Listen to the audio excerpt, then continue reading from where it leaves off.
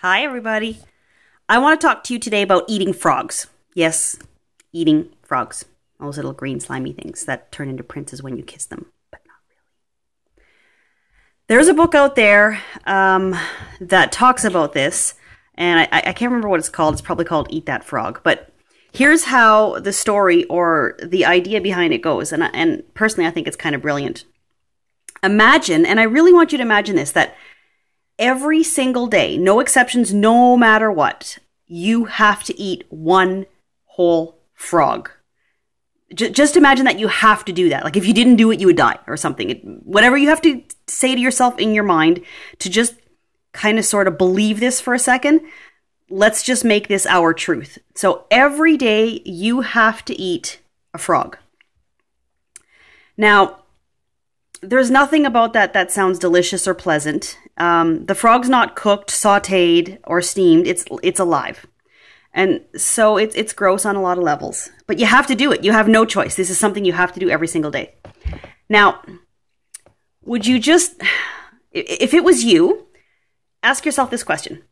Would you sit there and think about it all day long? And, you'd feel sick to your stomach. You probably wouldn't want to eat all day.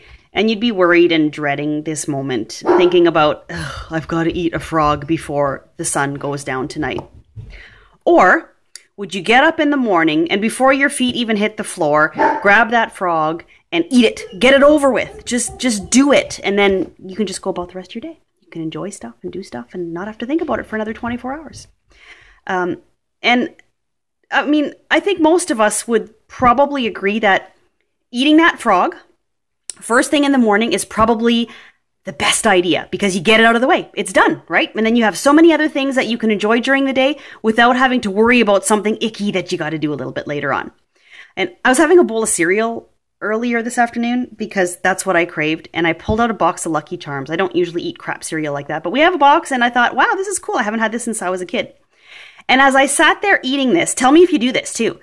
I was eating all of the little toasted oats things because I leave the marshmallows for last. Because the toasted oats are kind of boring and they kind of remind you of a little healthy cereal. And when I was a kid, I didn't want to eat healthy cereals. I loved it when we got to have junk cereal. So I would eat all the little yucky pieces first because then at the very end, I could enjoy just like whole mouthfuls of that marshmallow, sweet, yummy goodness. Do you remember that? So I'm eating this cereal. You know what I thought of? I'm eating my frog. I mean, okay, so Lucky Charms toasted oat spits aren't anywhere as disgusting as the frog, but the premise applies. I started off by finishing off the things that I don't really like so that I could end with the treats, the yummies. And so there I was eating that frog. And so I'm going to probably say this to you guys every now and then when I want to encourage you to meet some of the challenges that I've posted. Eat that frog. Do it first. Get it out of the way. And then you have all the rest of the week or the day or the hour or whatever you set to enjoy yourself.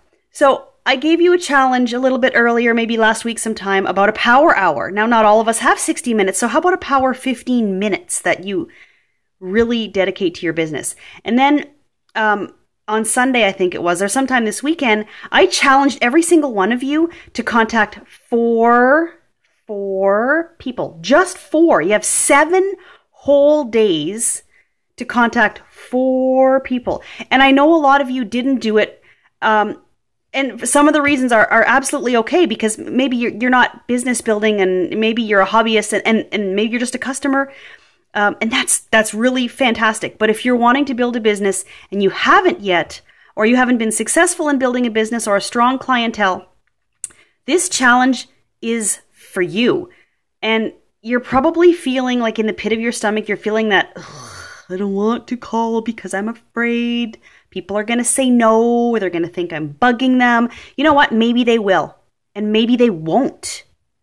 So contacting those 4 people, that's your frog. You have a whole week to do it. And here we are, Wednesday, late afternoon. How many of you are still watching that frog?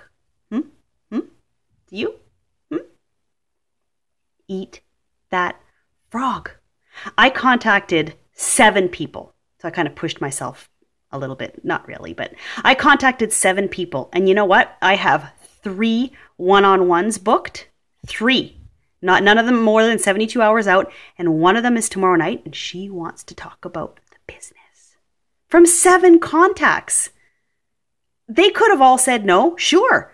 But some of them said yes, because I ate my frog nice and early. And I want you to eat your frog.